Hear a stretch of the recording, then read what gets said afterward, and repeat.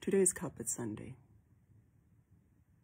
I miss my person. Every Sunday we would just lie on the carpet and talk about everything under the sun or nothing at all. You know, just lie here and be with each other. I miss his physical presence so much. But I feel in spirit that he's still with me.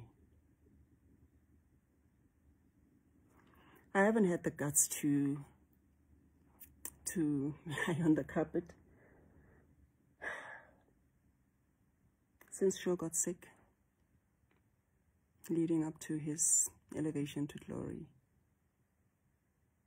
I just didn't think that I could do this on my own. So today, being the 8th day of month 8 of 1, which is 2021, it dawned on me that it's a new day. And I bless God for that. I bless God for, I'll call it the supernatural strength, because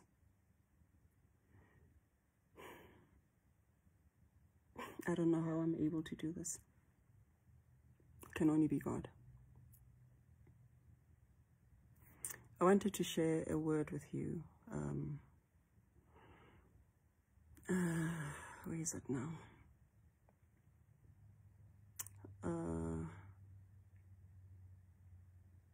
Sure.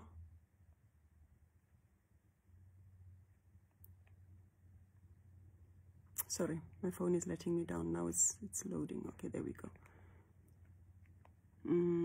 Where are we? Yeah, there we go. It's from John 14, verse 16 and 17. It says, "And I will ask the Father, and he will give you another advocate. He is the Holy Spirit who leads into all truth. The world cannot receive him because it isn't looking for him and doesn't recognize him.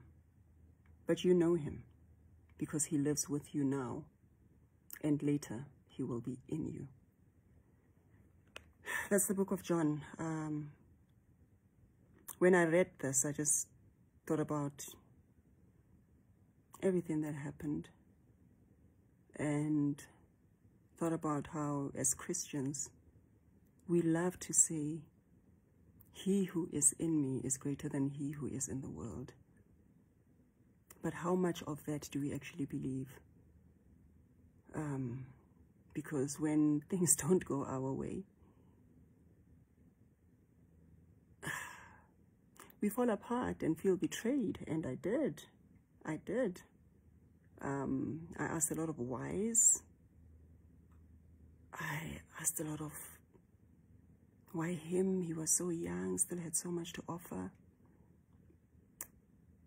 I asked a lot about our plans, what happens to our plans now, so many questions. And then I was reminded that, Connie, your plans are not always God's plans. Allow yourself to be still. Have faith that God still has your back. And I believe God still has my back. Allow yourself to be still so you can hear and feel what the Holy Spirit is saying. So it can be revealed to you what God's actual plan is for your life. Because what I thought his plan for my life wasn't to be. So I was sharing that word just to say, sometimes our plans are not the plan. There's always a bigger plan. But even when things don't go our way, we need to remain faithful. We need to have faith. It's very easy to be fearful. I mean, it's very easy to run to that, to be scared. Be fearful because tomorrow is not guaranteed. You don't know what's going to happen tomorrow.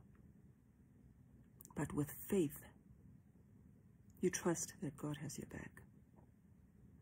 And you trust that God will never leave you nor forsake you. And everything, He knows our futures better than we could ever. Better than we ever will. So faith, no matter how small as a mustard seed, that's all He needs from us. And faith and fear cannot coexist. So I'm hanging on to every little faith that I have and working on growing that faith and drawing even closer to God so that He can reveal to me what His actual plan is for my life. Just thought I should share. Happy Sunday, family. Blessed Sunday. Happy Carpet Sunday.